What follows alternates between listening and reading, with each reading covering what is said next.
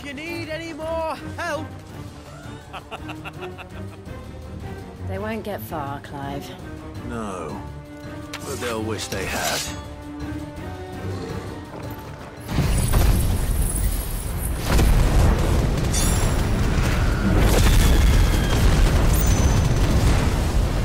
I enjoyed Final Fantasy XVI immensely when it launched. From the visuals to the combat, it was truly something special. Which is saying something in a stacked year like this. There were certainly areas where it lacked, but for the most part, it delivered the essence of role-playing games, in my opinion. So when the developer announced that they were working on paid DLC, I expected more action.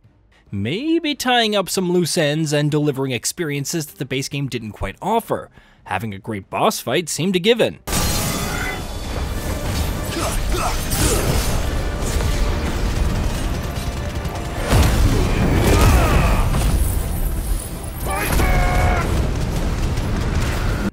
Echoes of the Fallen, which was surprise launched recently, delivers on some of those fronts, but also falls behind with others. Of course, right off the bat, it's worth stating, if you like Final Fantasy XVI, this is worth picking up. If you didn't, or had a few misgivings, this won't change your mind, but there may be some bright spots, especially for those who enjoyed combat.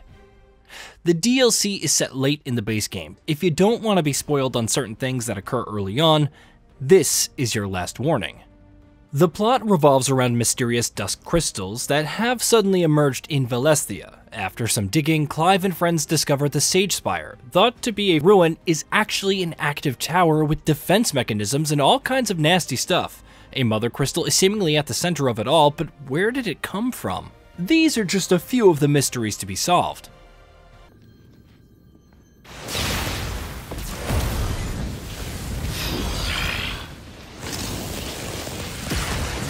Surge detected. Warning. System overload. System overload.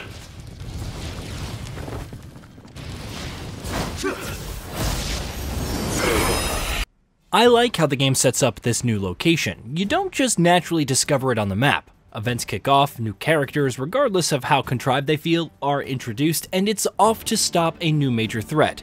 While there is some good banter and performances, Ben Starr's Clive especially has some pretty witty comebacks and responses, the overall plot is pretty simple, even with all the interesting lore, which provides some interesting parallels to Clive's journey. The result is also predictable.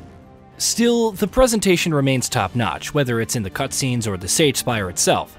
The environment looks varied and visually resplendent, mixing ancient ruins, fleshy interiors, and futuristic technology while sticking to the game's overall aesthetic. It's fun to traverse, especially as you look down on the rest of the world from above, and discovering all the lore bits also feels nice.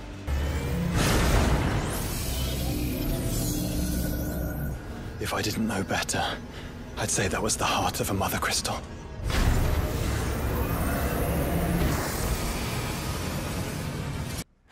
Unfortunately, by traverse, I mean walk from point to point, much like the main story dungeons from the base game. What's the big deal, especially when the base game gets away with it? There's also been copious feedback on how the dungeons felt too linear. I'm not saying the development team must incorporate that, but this is DLC. There are opportunities to do things otherwise absent in the base game. With the sheer effort put into designing this environment, there could have been some interesting ways to traverse it. Maybe some puzzles or secrets to discover. Sure, you have the data entries, and they are really interesting, but they highlight another problem with the Sage Spire. No backtracking. Did you skip a data entry and go through a door thinking that you could collect it later? That door is now closed. You snooze, you lose. Thankfully, Echoes of the Fallen doesn't skimp with its main attraction, the boss fights. Each boss fight is incredibly well designed, starting with Sigma, who moves super quick, striking with melee blows and kicks while also unleashing bullet hell-like projectiles and eruptions. The mini-boss, Omicron, is also pretty great with its hit-and-run tactics while flying around. Others, like Angrea Manu, might be a reskin from other enemy types but offer several new engaging mechanics. If you thought the base game had its share of bullet hell sequences, then Echoes of the Fallen ups the ante.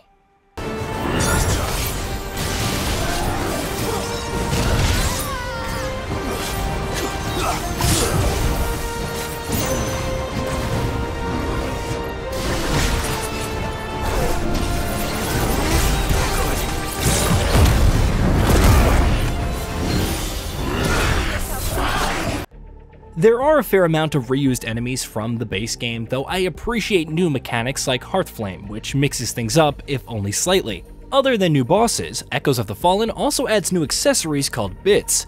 These offer up new, and in some cases overpowered new perks.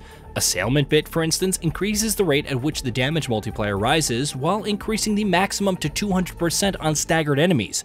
Reach the max and Double Impact activates, dealing even more damage. It's perfect for someone who likes to unleash their powerful iconic abilities when the enemy is staggered for massive damage.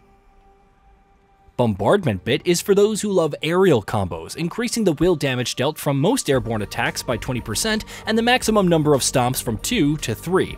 There's even a Revivement Bit, which activates Limit Break immediately if you take fatal damage when the gauge is full, thus preventing you from dying, though it doesn't work in places like the Deadlands. That's more or less it though. You have some new gear which provides some stat increases and 2 new swords, with one upgradable into perhaps the new best in-slot weapon for the entire game. Final Fantasy XVI Echoes of the Fallen isn't very long. It takes a handful of hours to complete, it's standalone, and doesn't affect anything else in the base game. From the outset, it sounds like a series of well-designed boss battles that are challenging but fun, even if their scale is nowhere near as epic as the Icon battles, which is perfectly fine.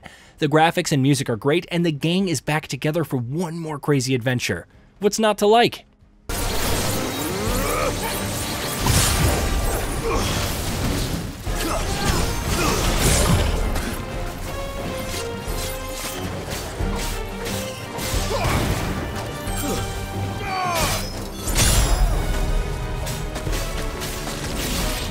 It may be enough for its price, but for the fan in me who liked the base game and looked forward to the DLC expanding on some things and fine-tuning others, it just felt acceptable.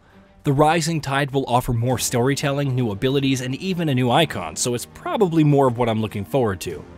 With Echoes of the Fallen, it felt like it could have delivered more within its confines. Make no mistake, there's fun to be had, but if this is the bar, I hope that future DLC surpasses it.